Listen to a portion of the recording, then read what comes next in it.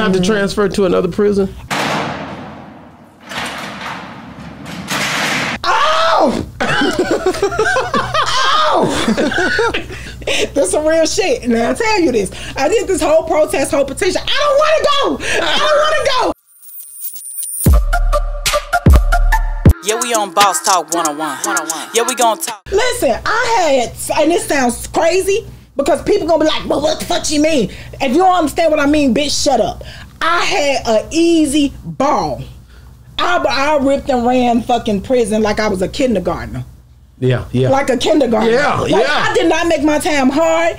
I do what the fuck I gotta do. I was cool with certain CEOs, you know what I'm saying? I knew who to mess with, who not to mess with, and I had my way. Yeah. Just do what the fuck you gotta do to get up out of here. I got an out date. I don't live here. I'm just visiting. You know what I'm saying? It's a lot of lifers in prison. Bitch, you up in here making it hard for them. Do you think lifers want to be locked in their fucking cell because your ass with 2.5, 2 to 5 up in here, you want to take the damn spoon and you want to go over there and do ham bone on it? This is stupid shit. No, that's real. Want to smoke in a fucking vent and fall down and break their back. Making everybody's time hard. That's the way they be doing it. I know it. A CEO would rather lock your ass in than deal with you. Did you ever have to transfer to another prison?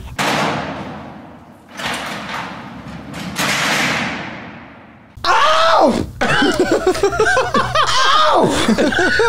So when I got classified to a minimum, but I was already dug in at the max. So I didn't want to stay. So I did this whole protest petition, which is that's some real shit. Now I tell you this. I did this whole protest, whole petition. I don't want to go. I don't want to go. I went up there and told, you know, you can't tell these people you want to stay at their prison. If your ass time for you to go, it's time for you to go. You know what I'm saying? I told them I don't want to go. I want to stay here because my girlfriend was there. And that bitch was a level 4 and I was a level 2 and I know she could never come to the middle. You know what I'm saying? So they liked me. They fucked with me. So they told me, all right, you can stay. They let you stay? They let me stay at the minimum, at the max. At the max. At the max. Check this out. I told you I dealt with that bitch the whole time I was there. You know what I'm saying? Towards the end, this bitch, when she knew I was getting parole, people do shit to get your date took. You know what I'm saying? And she was just doing shit that make me want to her, period. You know what I'm saying? So I want to beat this bitch up every day. She just doing shit. She cheating on me with crackheads, bitches whose shoes is talking when they walk, the bottom flat.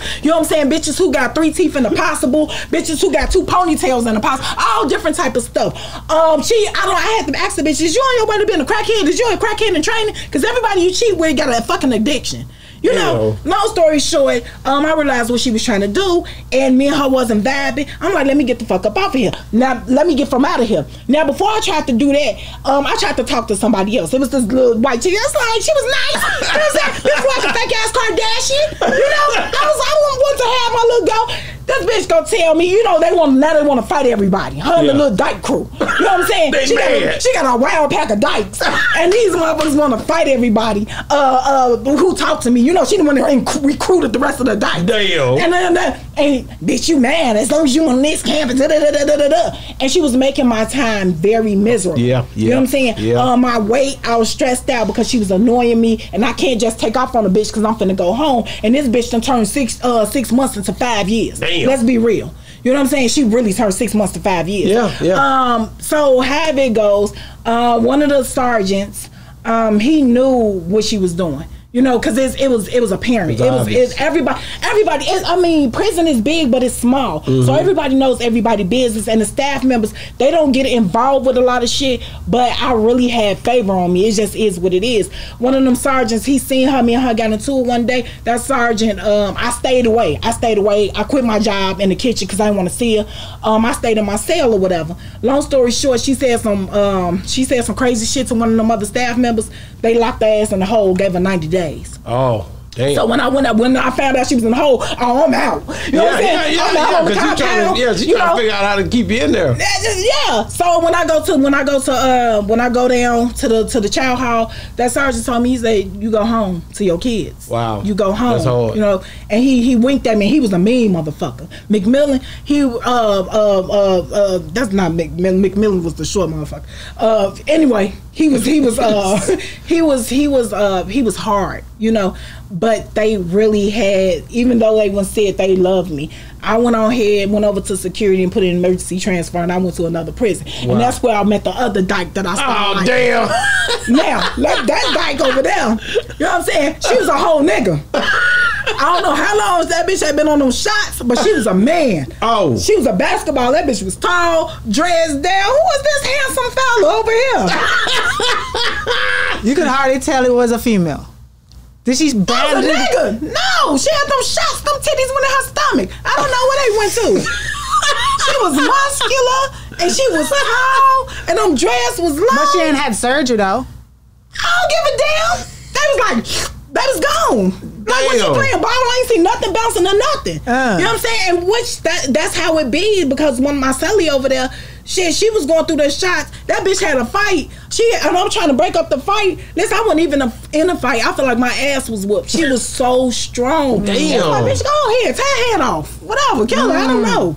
But them shots make full them strong. facial hair and every damn thing. And then the bitch was trying to get me in the cell with her, but I know them shots give you a little thing. You're not finna touch me with that thing. I'm sorry, man. I'm sorry. We're moving a little bit too fast. I leave in 30 days. You know, I want to get to know you first. It's crazy.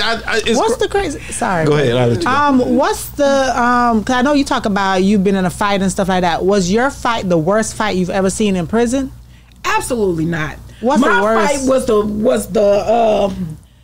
the necessary fight, because that fight I had, it changed the dynamics of shit, because that bitch was running that campus raggedy. You know what I'm saying? So it changed the dynamic. It changed prison for me, you know, because I became. So what's the worst fight you've ever seen? So my folks Blue. I got a friend named Blue. Blue and Rashida. They was girlfriends. You know what I'm saying? Blue's a stud. Rashida's a little funny looking ass chick. I don't give a fuck. She's a funny looking ass chick. You know what I'm saying? They get into it with this Mexican stud. Fat than a motherfucker. Little hombre over there. Tall, lean, like handsome. This a handsome bitch. You know what I'm saying? Swagged out, come from, I don't know which come from, but it's like, damn, you sure you in the right prison? Because she was handsome as hell. But they get into it. Supposedly, Blue, I should have put Blue on the fucking phone. But Blue, Rashida supposedly, now Rashida has some money. Okay. You know what I'm saying? So Rashida was supposed to be over there, you know, licking clit with just a handsome stud. You know what I'm saying? And then came back and told Blue, and Blue was like, all right, fuck that, I'm finna get on this bitch ass. You know what I'm saying? They had been going back and forth. And Rashida, listen, if your bitch get on somebody, you better get on them too. We gonna fight together. I was looking out the window, and all I see is Rashida and Blue. This was a game fight right here. I'm talking about they were the hombre was fucking it up, but they was tearing her ass up. Tearing his ass up. You know what I'm saying? But end up breaking his leg and ankle and shit. Yeah, we on Boss Talk 101. Yeah, we gon' talk.